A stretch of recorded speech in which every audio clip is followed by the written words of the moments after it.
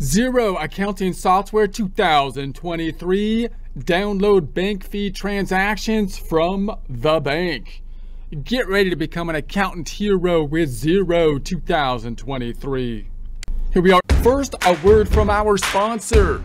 Well, actually, these are just items that we picked from the YouTube Shopping Affiliate Program, but that's actually good for you, because these aren't things that were just given to us from some large corporation which we don't even use in exchange for us selling them to you.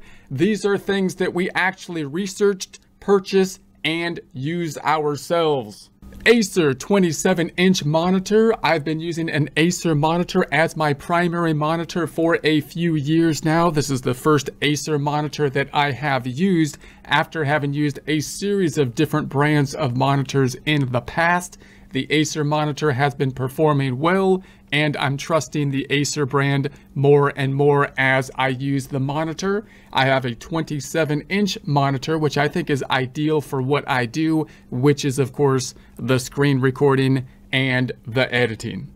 If you would like a commercial-free experience, consider subscribing to our website at accountinginstruction.com or accountinginstruction.thinkific.com, where we have many different courses. You can purchase one at a time or have a subscription model giving you access to all the courses. Courses which are well organized, have other resources like Excel files and PDF files to download, and no commercials. In our custom Xero homepage, going into the company file, we set up in a prior presentation the bank feed file. Now, in prior presentations, we set up a bank type of account without actually connecting to the bank feeds, because we want to download the information from the bank and import it into the Xero system for our practice problem. So you will recall that if I go to the accounting dropdown, we went into the chart of accounts, and we have our bank account set up here. You can also set up your bank account by going to the accounting dropdown and going into the bank accounts, and they have their special area because the bank accounts are special. Now, if you hadn't had this set up, then the way to set up the bank accounts is you have to hit that add bank account item. If you want to be connecting or not connect to the bank feeds, you still kind of have to mimic as though you're connecting to the bank feeds here. And the next question will be, do you want us to pull in the bank feeds? And in our case, we're going to say no, because we want to pull this information in manually to the system. Now, after you've manually pulled the information into the system at some later time, you may then want to set up the bank feeds. You might be manually pulling the data into the system, for example, because it'll be easier to go back further for the bank feeds because of the bank that you're at or something like that. But in our case, we want to pull the information in with an upload rather than connecting directly to the bank for our practice problem purposes. And so we'll show how to do that. So if I go to the account drop down and back to the bank account, we have our bank account information. Because nothing's in it here, we've got the manual import. If you don't see the manual import there, sometimes there's different ways you can get to that same area. So you have import a statement here in the drop down as well.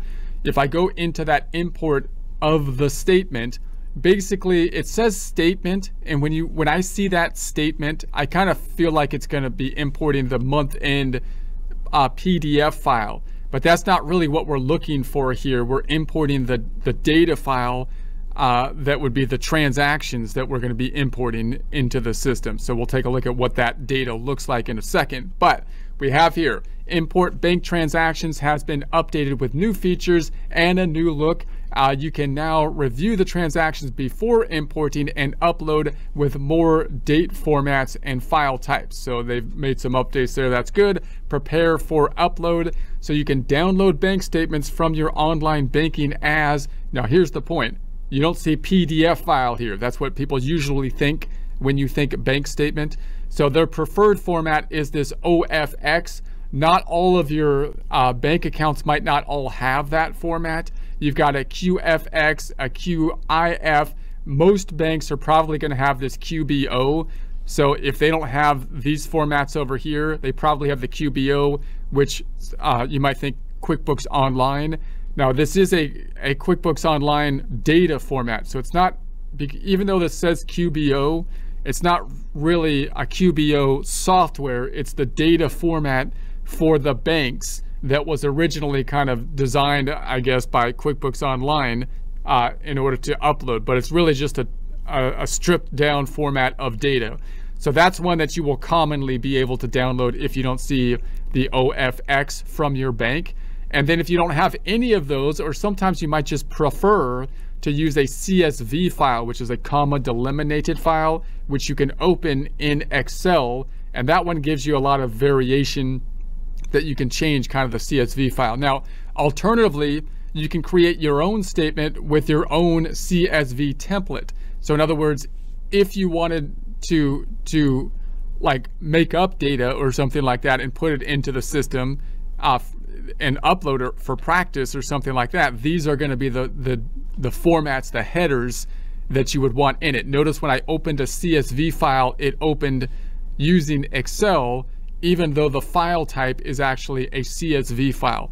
Now I'll talk more about that in a second, but when you go to your bank account, just note that if you're trying to download data from the bank, these are the file types that you're looking for. You're not trying to download the PDF bank statement, because that's not the format that's going to be uploaded. You're really looking for the data that you're going to be uploading from the bank. So let's go back into PowerPoint and just take a look at, for example, if you were to log into a bank such as, like this is a Wells Fargo bank, if you go into your accounts, you will typically find something in most banks that says something like download account activity. It's not going to be oftentimes in the same place as, you know, download your bank statements, because when you're downloading your bank statements, it's got that extreme cutoff date and you're looking at PDF type files. So usually somewhere else you're going to find the capacity to download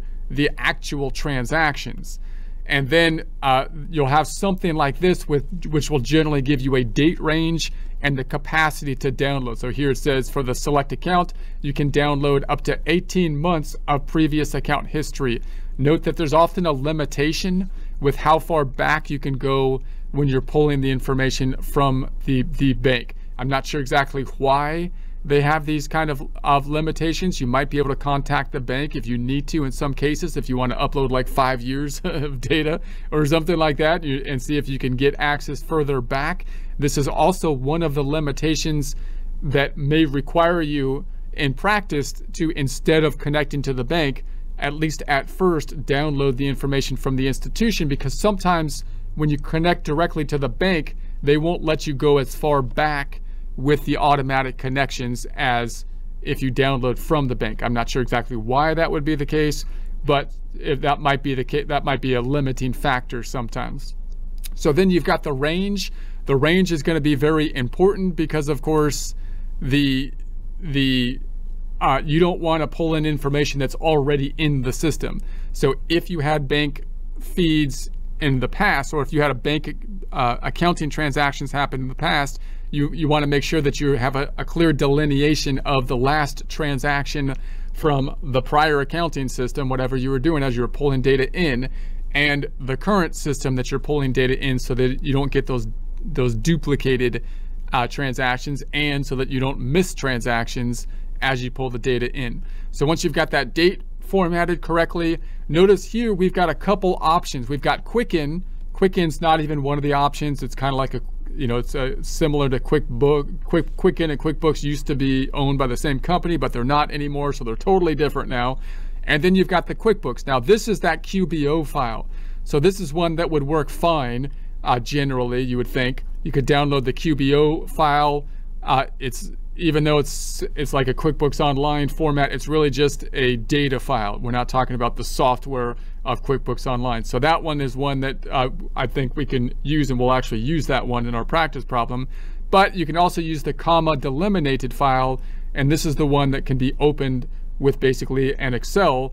And if you don't have anything else, then this is probably the one that pretty much any bank will have. You know, they should give you an option to open things up with a comma delimited type of file. Although sometimes the comma delimited file gets a little bit tricky because the header rows may not be exactly what Xero wants, right? So that's why sometimes these other formats, if you have access to them, are easier to upload.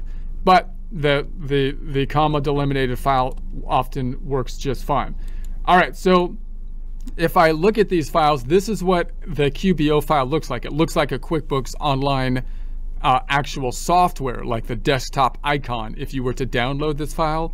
But this file isn't the QuickBooks Online software. It's actually simply the data file that is just bank data in a clean format that can easily be uploaded to something like a Xero. So if I right click on this and we look at the properties of this, you could see it's a QuickBooks OFX data.qbo file. So that's one format that's quite common that you'll have at a bank.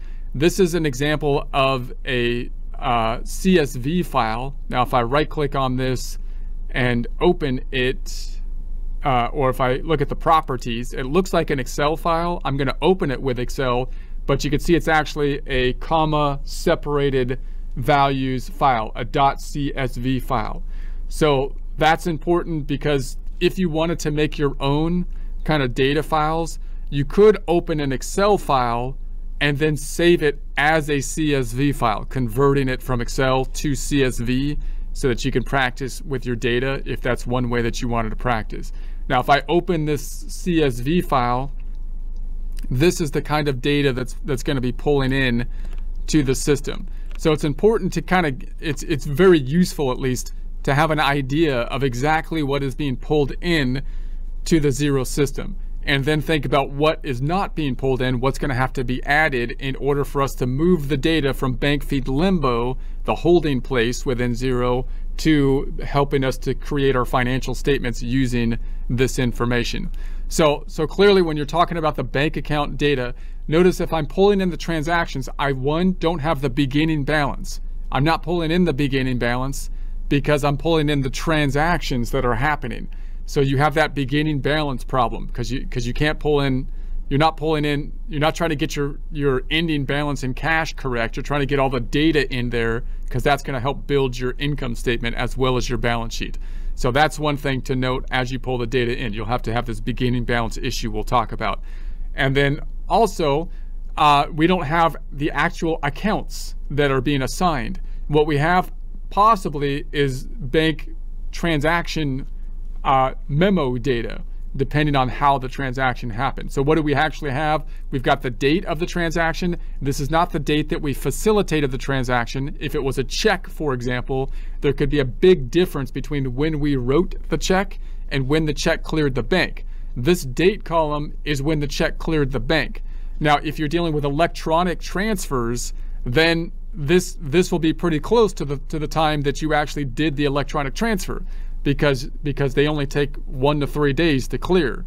So not a big deal. So that's why the electronic transfers are usually a great tool to use the bank feeds to build your books. But if you're writing checks, then there's a big difference between this date and the date that you wrote the check, which is why you're typically going to want to still do a full service accounting system, entering the check and then clearing it with the bank feeds and using the bank feeds as a reconciliation. Then we have the increases and decreases. Obviously, that's all the bank knows. They know the date that it hit their side, and they know whether it increased or decreased your checking account. So we have the dollar amount that could be used to help us to match out to transactions we put on our side or to create transactions. And then we have the bank memo data kind of stuff. Now, in this category, you might include like check numbers. If you wrote checks, you may have a check number. But if you're not writing any checks and everything's an electronic transfer, you're not going to have a check number. But usually within the electronic transfer, you have this big mess of data that is often useful to help pull the information from here into Xero. Because within this mess of data, there's usually something like Amazon.com that could tell you who the vendor or customer is.